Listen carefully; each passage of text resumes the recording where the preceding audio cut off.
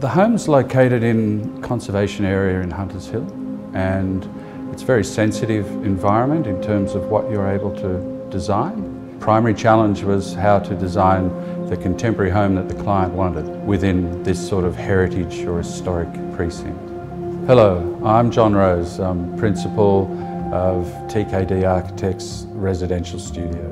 Welcome to Toocooya. It's a house named appropriately for the type of quality of light, building, materiality, the sense of casual quality living that it gives.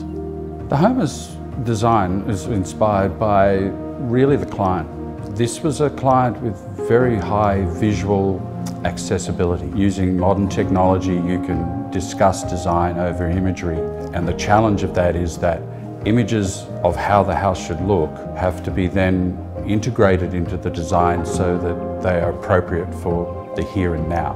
The layout of the house and the way it disposes on the site firstly was governed by the streetscape. The house has a sloping road and it's elevated.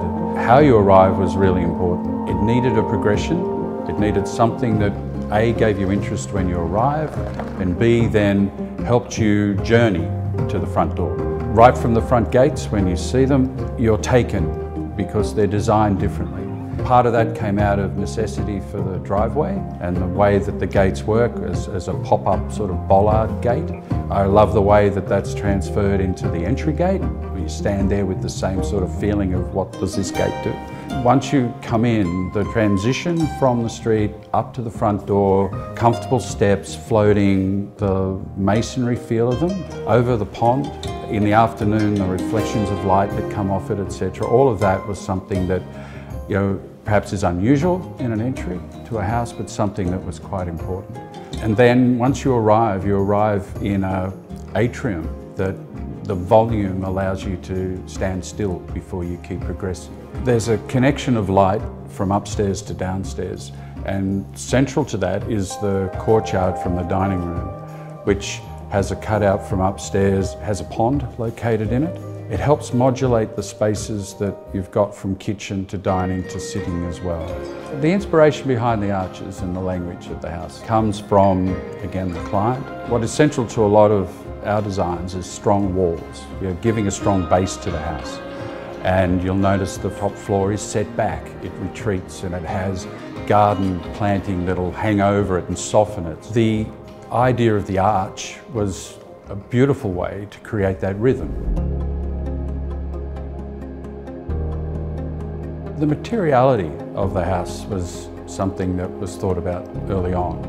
It's a house that's been handcrafted by artisans. The lime-based marmarina render, for instance, that's on all the walls, the movement it has, the way that it's been applied, the detail to which it meets other elements. You have steel elements meeting man-applied wet trade. To have them look perfect, to have every tolerance so fine, the house reflects all of that quality. There's a very strong language of natural stone used in the house.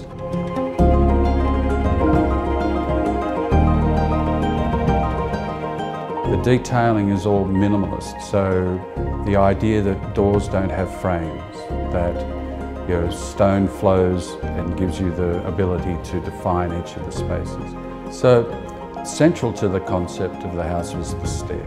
It not only adds to the public nature of the stair, your sense of arrival to the house, but also it's part of every space that you experience. It structurally is quite unique in the way that it does hold itself up from top to bottom without any other support, but still look like it's made up of a stack of individual elements.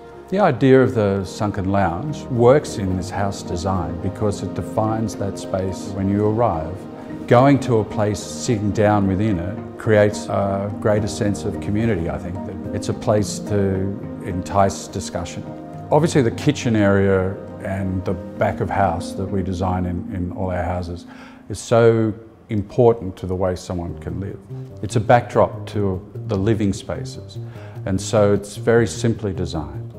It's got some lovely strong geometry, The stonework has a lovely life. It's been beautifully mirrored, or book matched as they call it. Very important to the house is the garden. And centerpiece to that garden is the swimming pool. The nature of the way it's designed so that it's what I call a contemporary family pool. It's not about laps, it's about having a deep end and a shallow end that swim in for the family to enjoy. And if you look at the garden, that design philosophy has been taken through to the planting so that there's a definite relationship between the two. There's a feel that the house and the garden will keep growing together, they'll keep aging together. The master bedroom, apart from having a wonderful suite in itself, has its own private outdoor space which forms the roof to the outdoor area downstairs. It helps utilise every part of the space, but it also allows you, again, to live from an adult's point of view, separate to the rest of the house if you want. You've got space to escape.